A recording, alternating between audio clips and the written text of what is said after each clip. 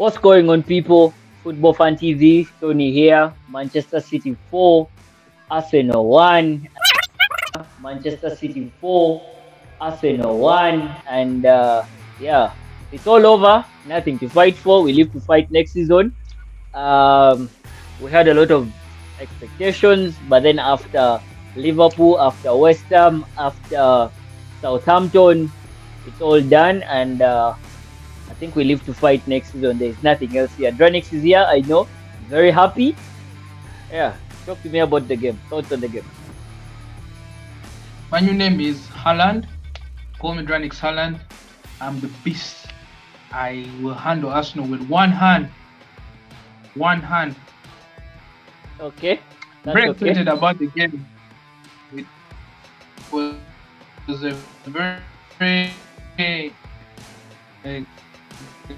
exciting game, by the way. If it's anything that goes wrong, your neighbors will have your back. That's why we always need to support your neighbors, and I was very happy, man. Good win, as we expected.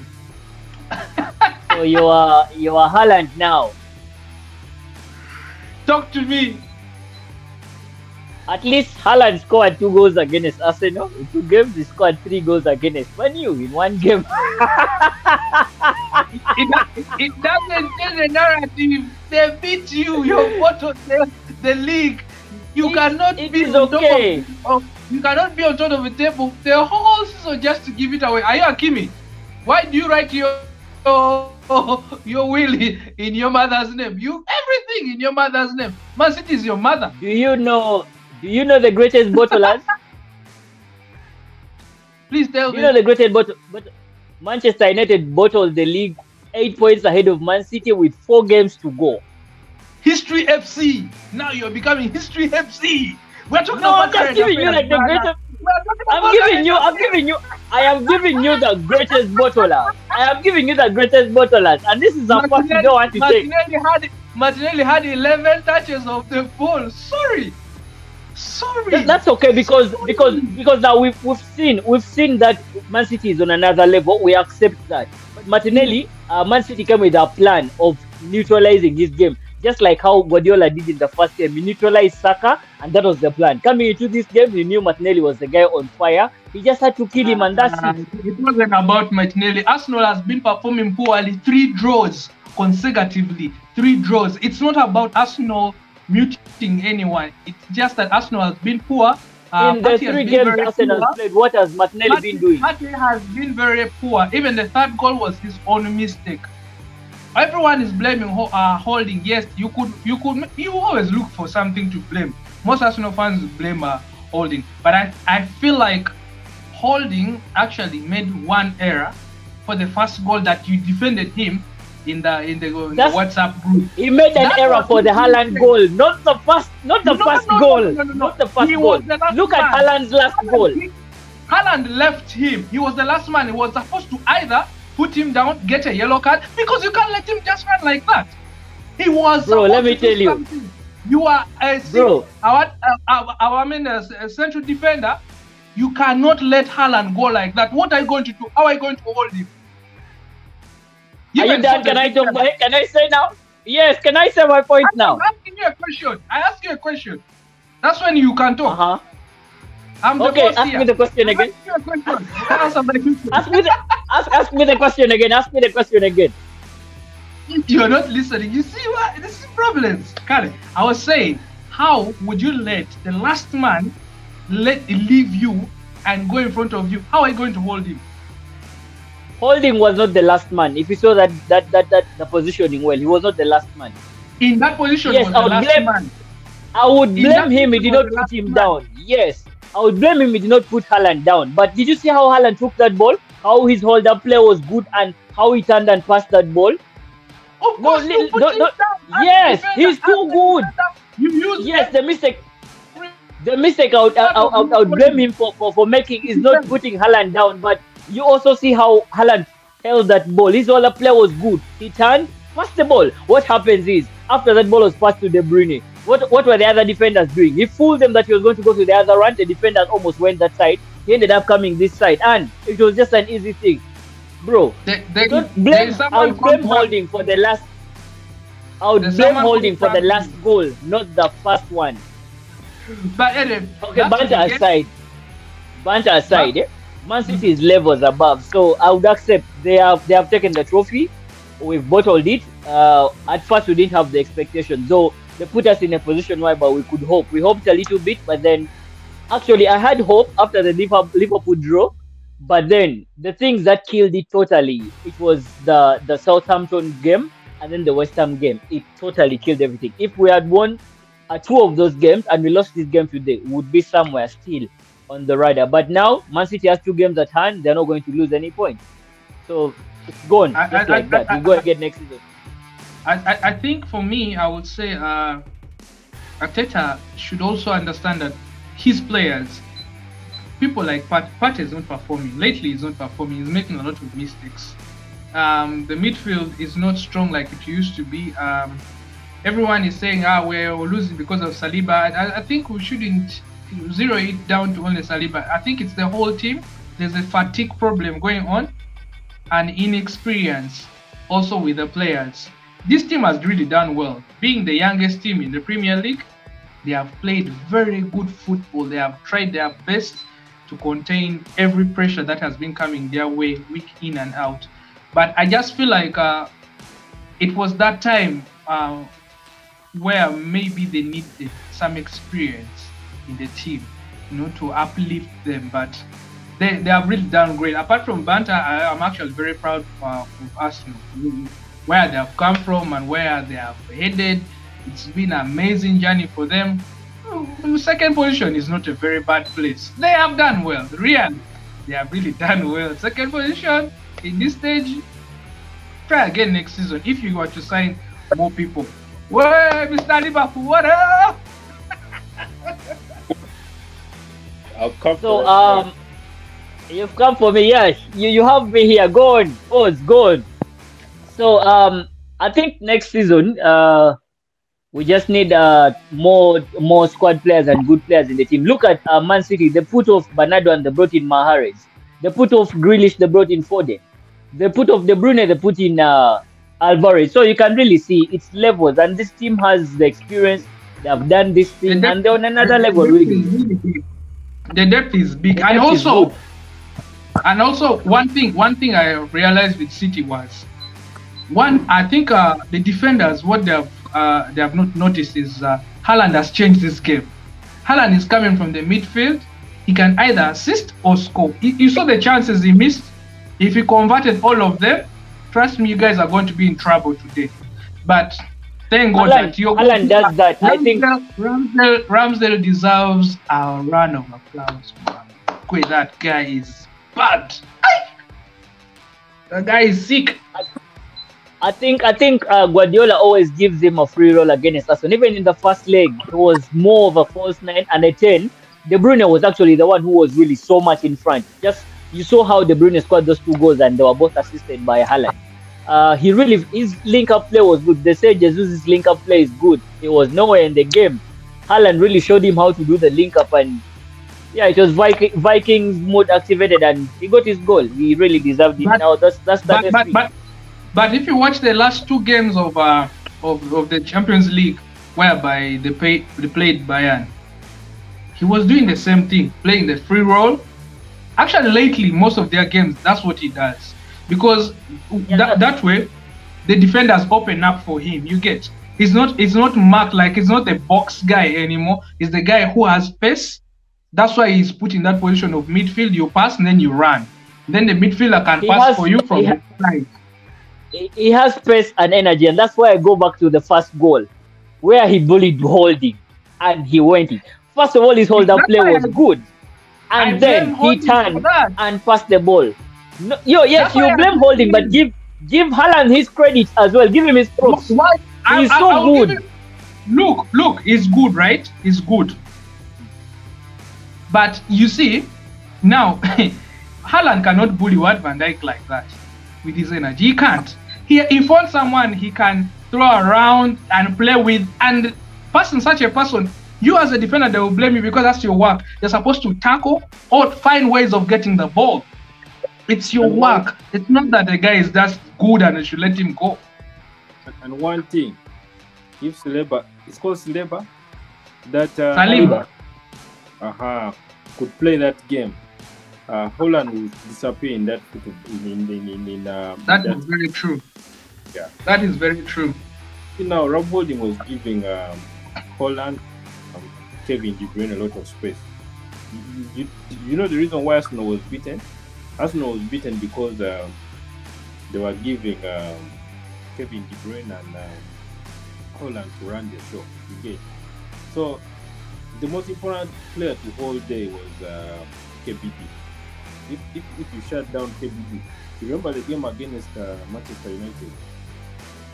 KBD hold KBD and disappeared from the game.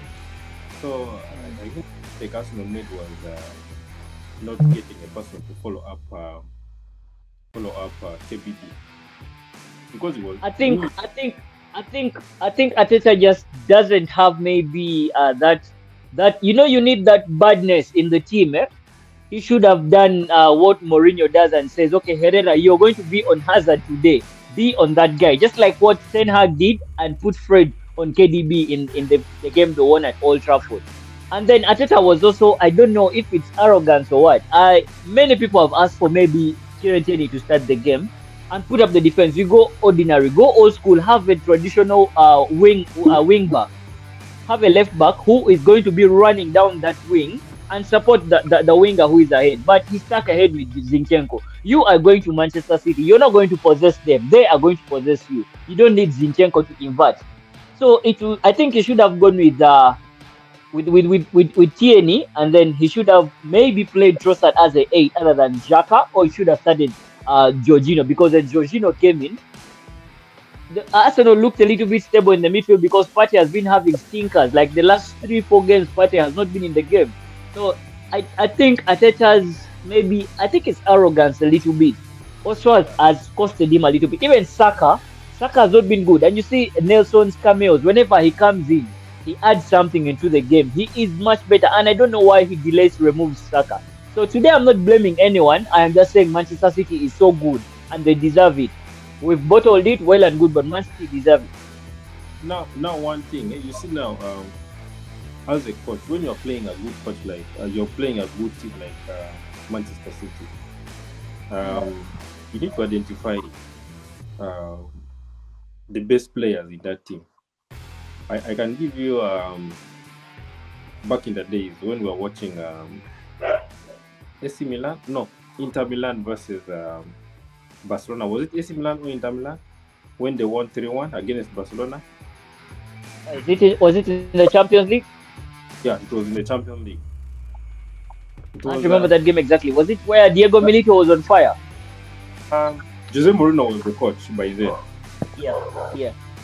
You see Jose Mourinho's tactics of covering up Lionel Messi.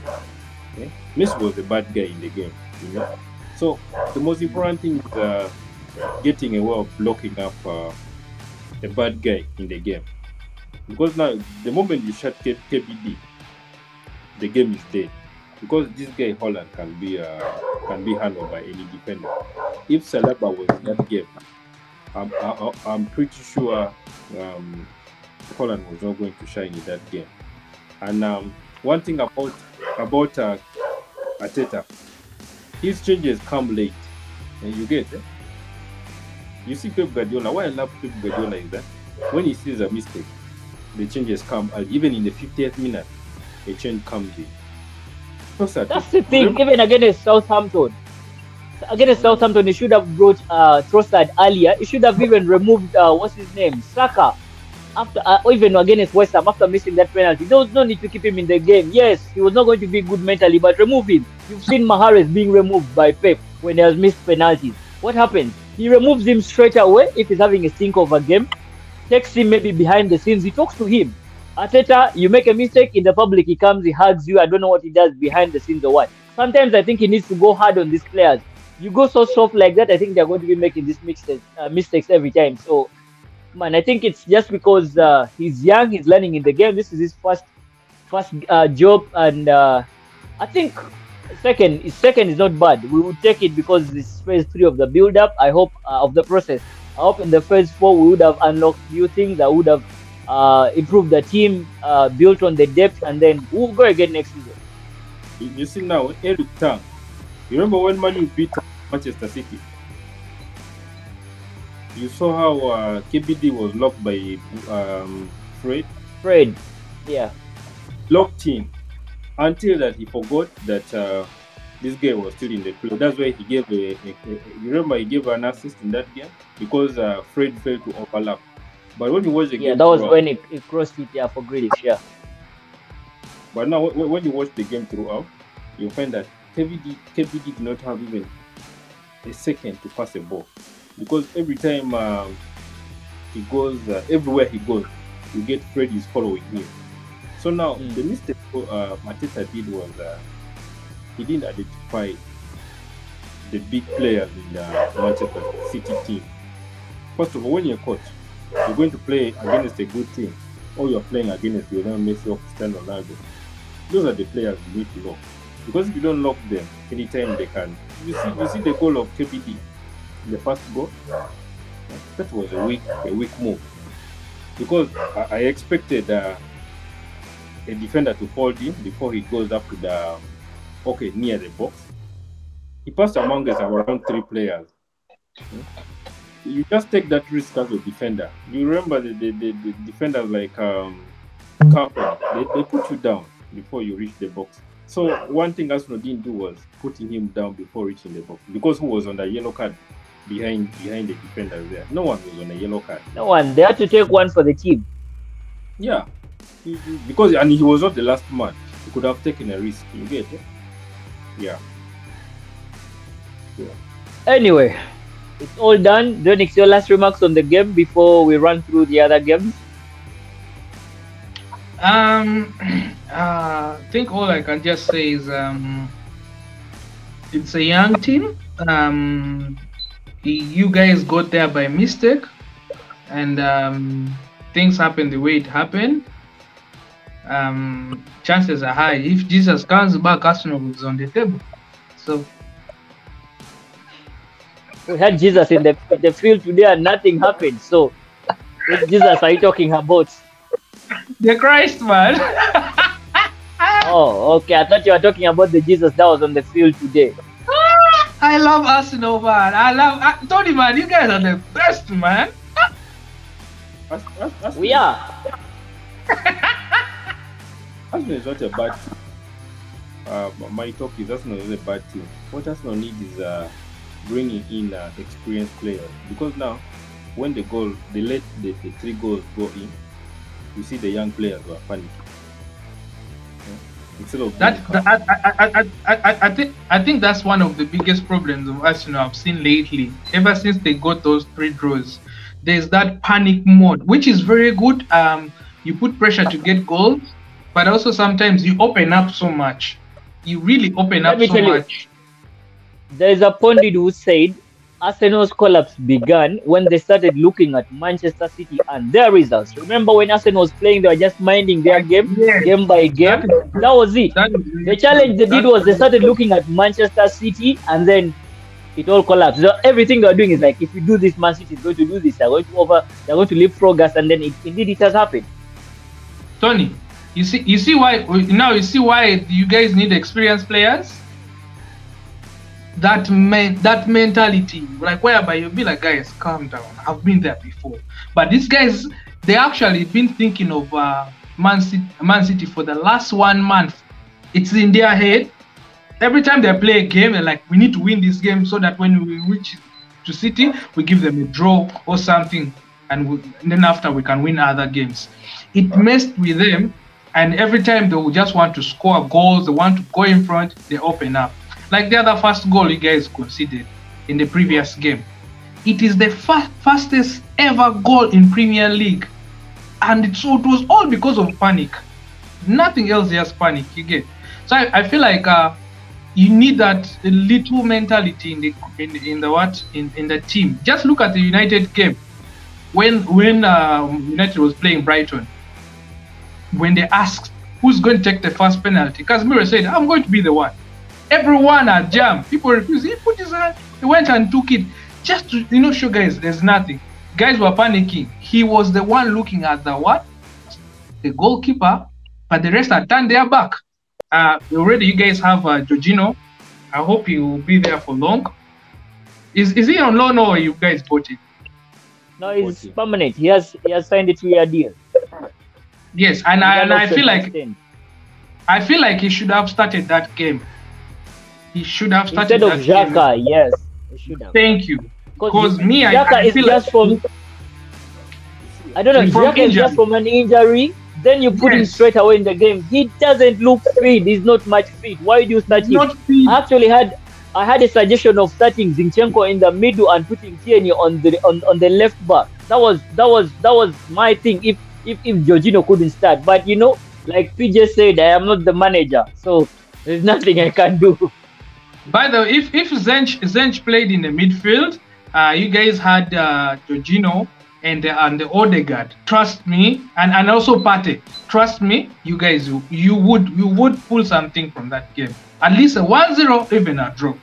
But I feel like maybe even Arteta is now overthinking things. He's not overthinking. He's just being arrogant. He knows he's going to play a team that is superior than him. You have to be pragmatic. The only time he beat Manchester City, he played with 3 defenders at the back. He had to sit back, hit them on the counter, and it worked out. Alba scored 2 goals against them in the semi-finals at Wembley. What happened? Beat Manchester City comfortably. He didn't want to learn from that. So, maybe like they say, he registered the trophy in Man City's name. Well, there's no problem. If the trophy was registered in Man City's names, they can now go and have their trophy in peace, and then we go again next season. I hope we'll be much better. So, if you're liking the content, make sure you subscribe to the channel, share the content as well, comment, turn on the notifications, smash the like button, and tell a friend about the pod. Arsenal 4, Manchester City 1. Other results in London. Chelsea was beaten 2-0 by Brentford. Yes. Yeah, Chelsea was beaten 2-0 again. So I think Chelsea might also fire the interim manager like Spurs did.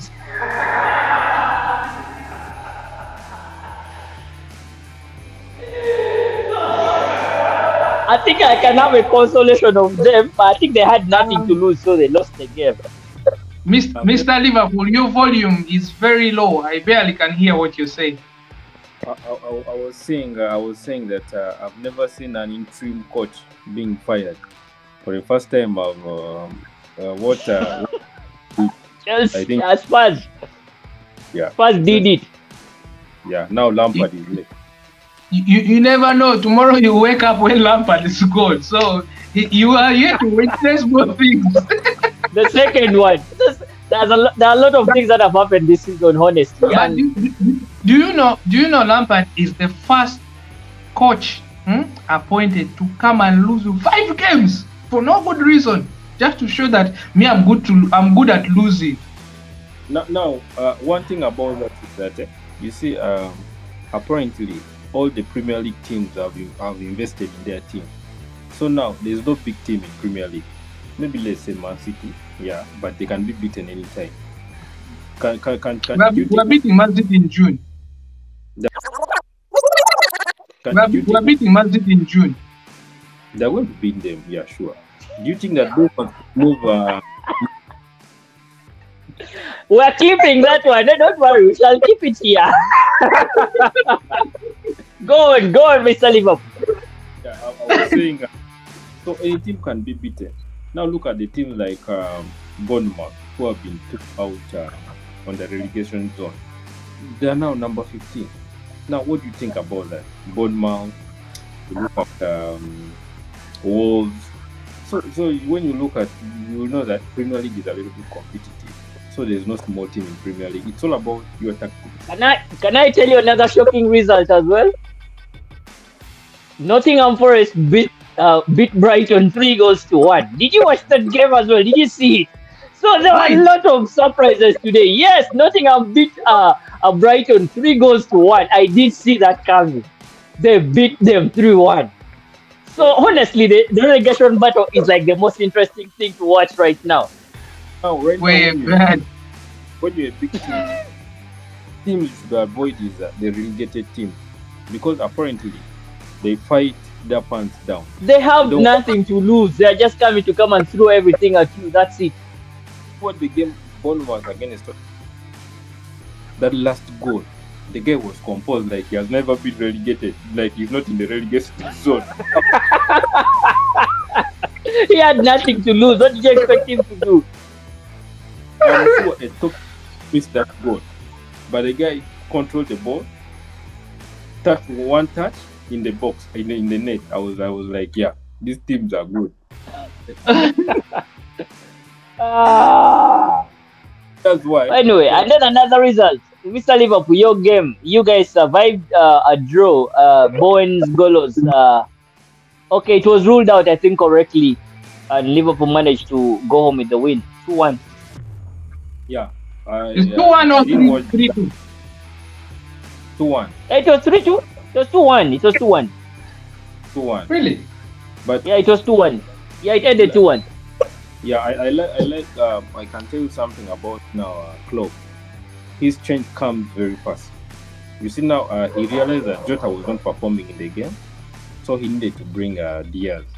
He brought Diaz into the game. Though goals didn't come after bringing him, but the team was composed. They were possessing the game. They were holding the ball in. That was the most important thing.